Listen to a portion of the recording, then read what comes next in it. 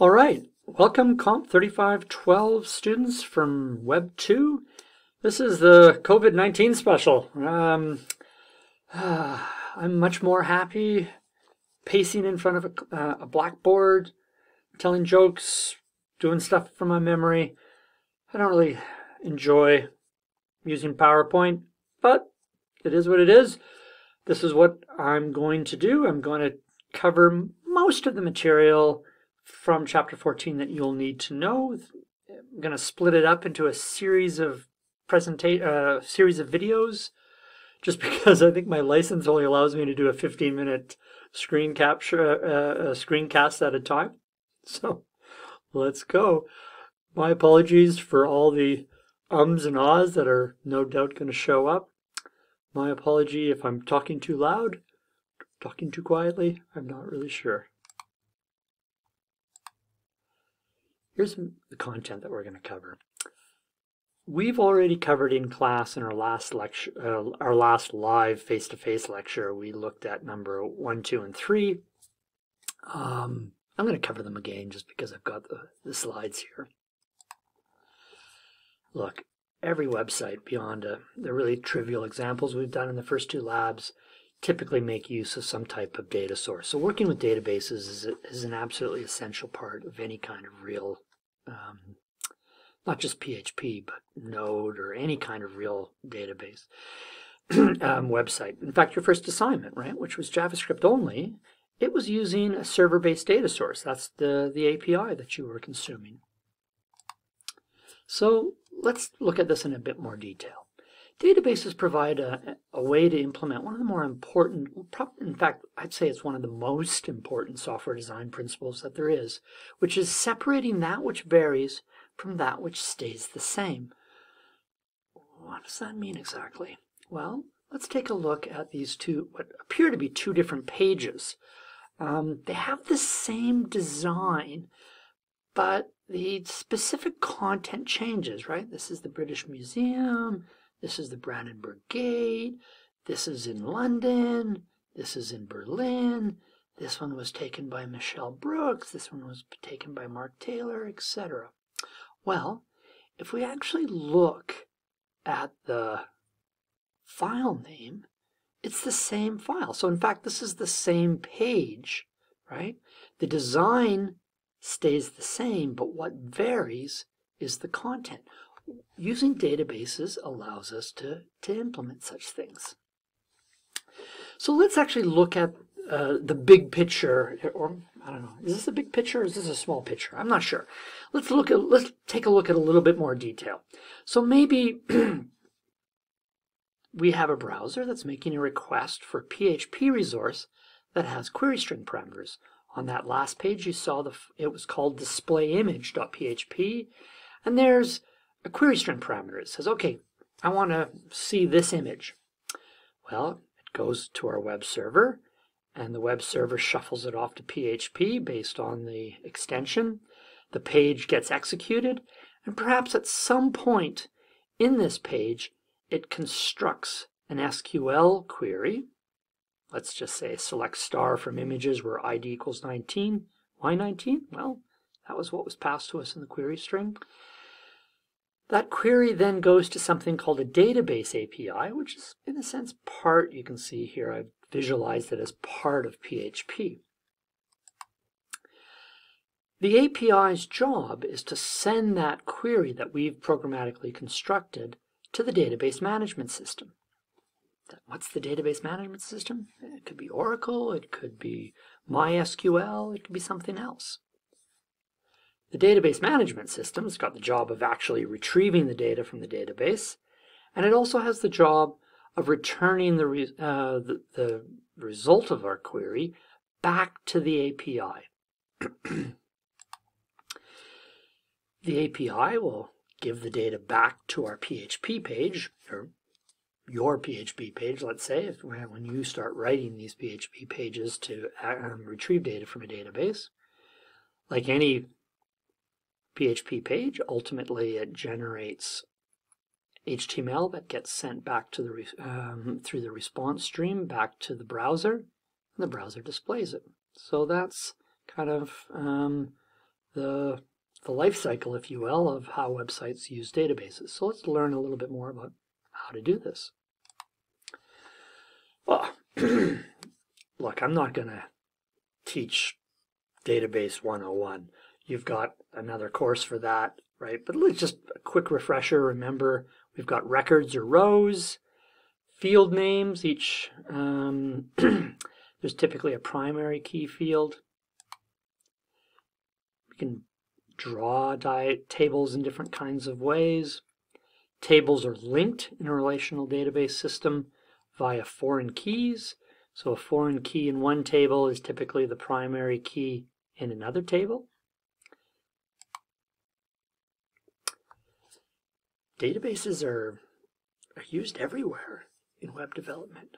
So perhaps our public web servers making use of MySQL, maybe backend, intranet systems are making use of different types of databases. Maybe commercial point-of-sale systems going through a browser make use of databases. Inventory systems or manufacturing systems are no doubt using databases. Different types of services are using databases. Even mobile applications make use of databases. So databases are everywhere. All right, SQL. The select statement is what we'll be mainly using, right? Select field names from table name.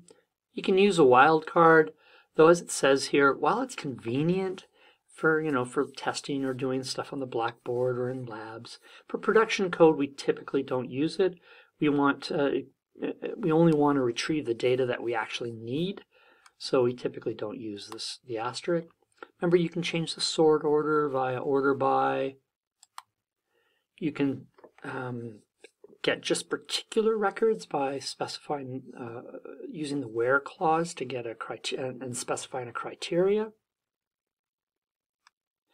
Do recall that when you want to compare something to a string, you need to use string literals, while numbers don't need that.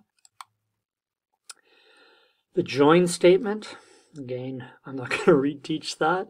I find most students in Web 2 have almost completely forgotten how to do an inner join, and I guess that's fine, but you will have to relearn it.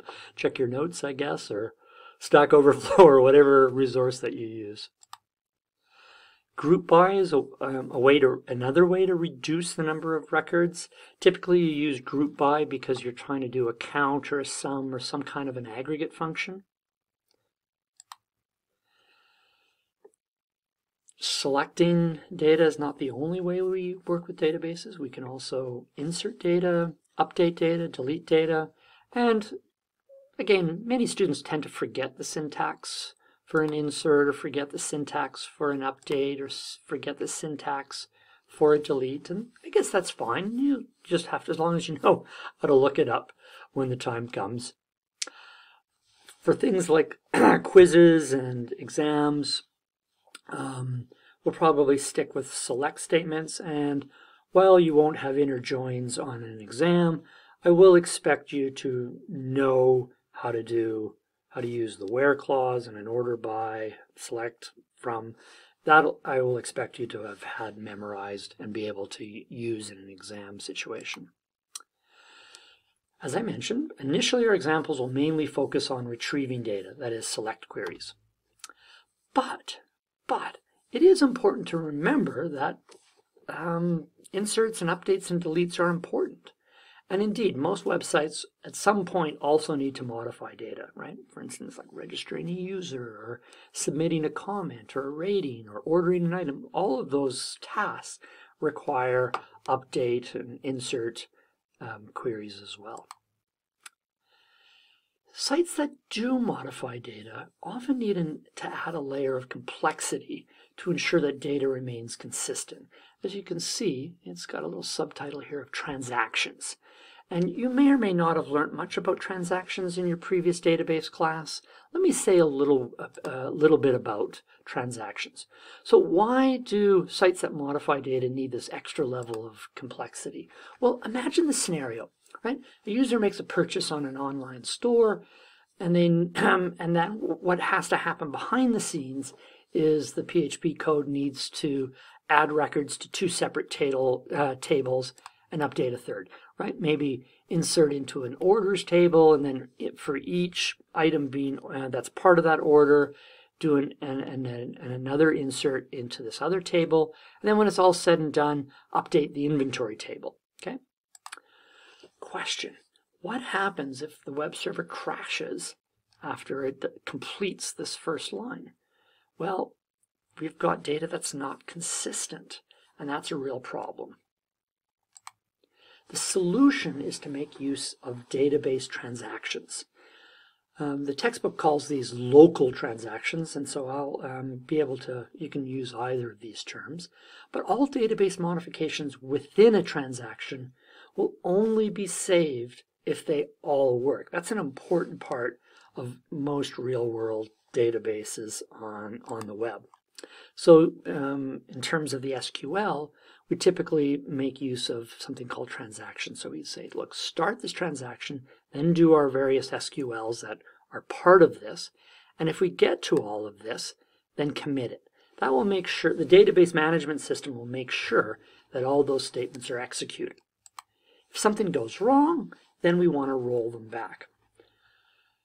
While we won't make use of transactions in our course examples, just because we're kind of just trying to get an overview of how to do things, we won't see this in our practical stuff for the assignments or in the labs. I do expect you to know what transactions are and why they're important.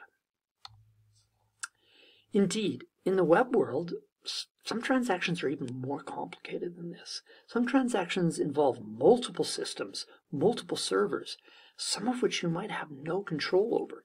For instance, take what might be involved to do a purchase in an online store. We might have to modify the local databases used for the site. We might have to check with the financial service to ensure that the payment was improved. We might have to modify this inventory system. Maybe it's the inventory system is separate from the web system. We might have to send a message to a shipping provider. Like, we have control over some of this, but we don't have control over all of it. So in such a case, we'll have to make use of another type of transaction known as a distributed transaction. Now, distributed transactions are kind of cool, but they're complicated. So in this example, we can see all sorts of things going on. What this is trying to show is different servers, different things doing different things. So here's maybe, let's say this one here might indicate our web store.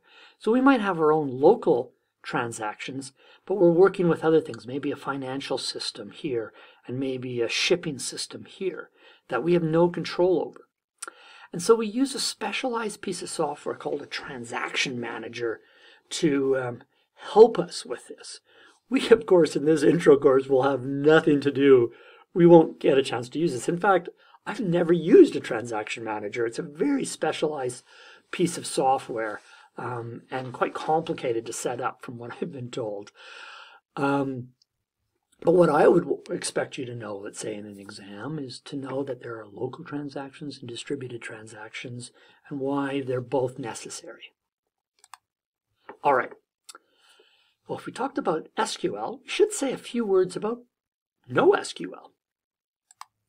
So NoSQL, as it says here, is a different way of thinking, right? We've got relational design where we split information up into normalized tables to reduce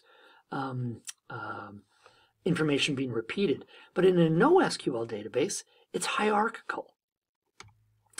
It's kind of based on key value pairs. Popular options are things like Mongo or AWS DynamoDB. And they typically don't use SQL. Well, they don't use SQL. That's why they're called NoSQL databases. So Mongo, for instance, uses JavaScript. This might look a little frightening, but really it's just a JavaScript syntax for a kind of normal bit of SQL. All right, that's it for that. We're going to continue number 4 in the next video.